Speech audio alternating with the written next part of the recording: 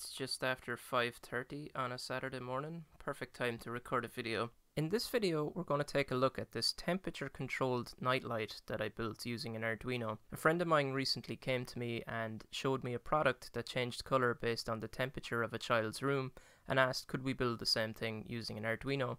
And it's actually a great Arduino project because it only uses a couple of components and the code for it's really simple. One thing that's going to be a little bit different about this video is I want to talk through the thought process behind the different sensors that were picked and just some of the design decisions around that. We can kind of split the project into three different things. The platform is the type of Arduino that the project is running on. The light is what light we're going to change the color, and then temperature is how we're going to read the temperature. So the first idea for the light was to use a NeoPixel ring similar to the wedding lights project, but because this was for a kid's room, the glass vase we used for the wedding light project would not be a good solution for that.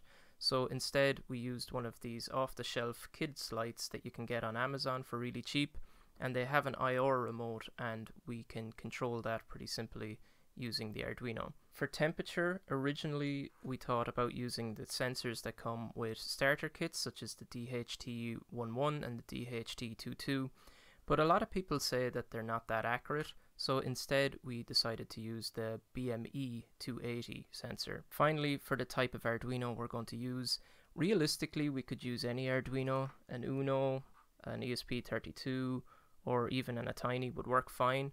But the reason I chose the D1 Mini or the ESP8266 is because that's what I always choose for projects. There's nothing limiting about this project that would make me need to choose one of these other ones, such as if I needed a lot of pins, maybe the Uno would be a good one, or if it was running on battery I might use the Atiny.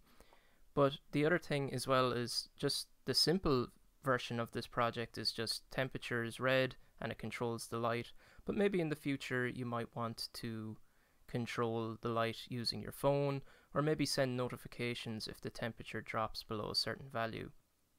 Before we move on to building the project, I just really need to give a warning around the safety element of this for your children. So there's nothing unsafe about this project, but you should not be relying on something you made with the cheapest Chinese components for the safety of your child. So it is a nice indicator if the room is too warm or whatever, but do not completely rely on it. You need to go in and check.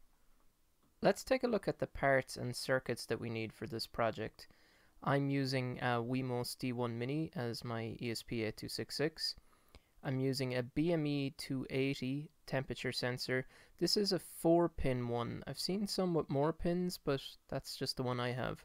I'm using an IR receiver that I got from a kit. You can also buy these individually from AliExpress. They're pretty cheap.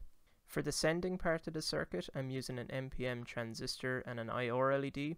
I have in the past had some problems with cheaper IR LEDs, so this one is a little bit more expensive, but it seems to work better.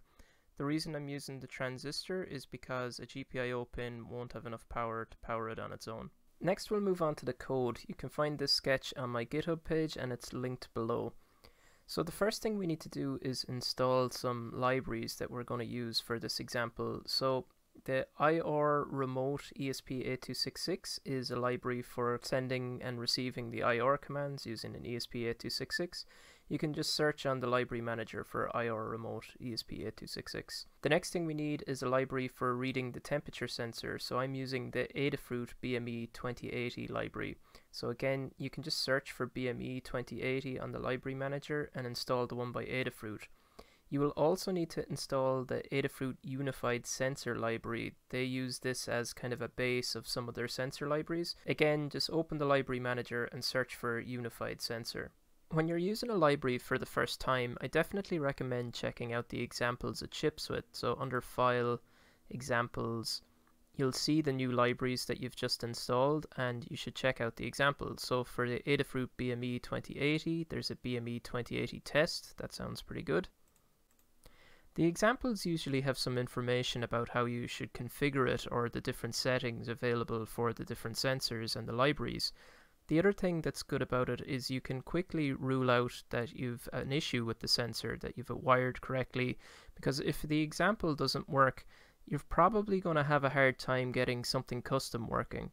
The next thing I did was got a list of all the commands that my remote can send.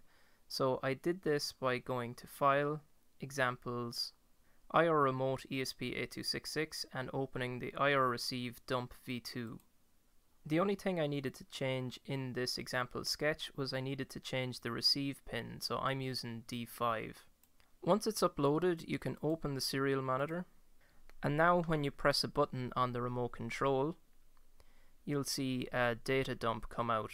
So the important bits of information we need from this is the encoding type, the code, and then how many bits there are. I'd recommend recording each command twice and making sure that the two of them match up, because sometimes it doesn't work out as you expect. If your encoding is not NEC, check out the examples that come with the IR ESP8266 remote library and see do you have one that's closer to it. Back in the sketch, let's go through the setup. So most of this is taken from examples from the two libraries. One thing that is different is the Adafruit sensor has a default address of 0x77, but the one that comes from AliExpress has a default address of 0x76, so you need to just pass in the correct address in the bme.begin. The loop is really straightforward. All that happens is it reads the temperature from the BME and it prints it to the serial monitor.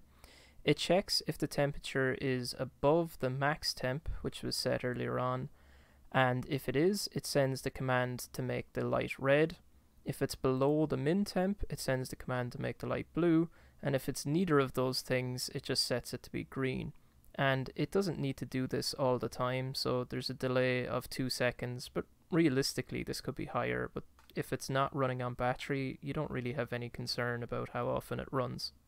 I'd be really interested in your feedback on what you thought about this style of video. So it's a little bit different, but I wanted to give a little bit more detail around why I picked certain sensors or why I did things certain ways, and also give some advice around the steps I would take to do this type of a project.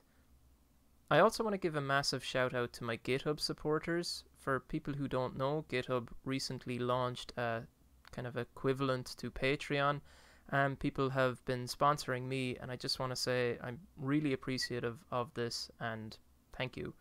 I've been about 30 minutes recording this section here because I kind of don't know what to say. I've never even asked people to sub before, so it feels really weird to ask people to sponsor, but people have asked for it in the past, and yeah. So if you'd like to sponsor me, check out the rewards that you'll get. There's nothing too massive, some discounts on Tindie and things like that, but it would mean a lot if you did, because GitHub actually match sponsorships for the first year, so it's a really good return for me, and hopefully you get something out of it too. That's it from me. If you want to keep up with what I'm up to, check out my Twitter or my Discord channel, and I'll see you next time. Thanks a lot for watching.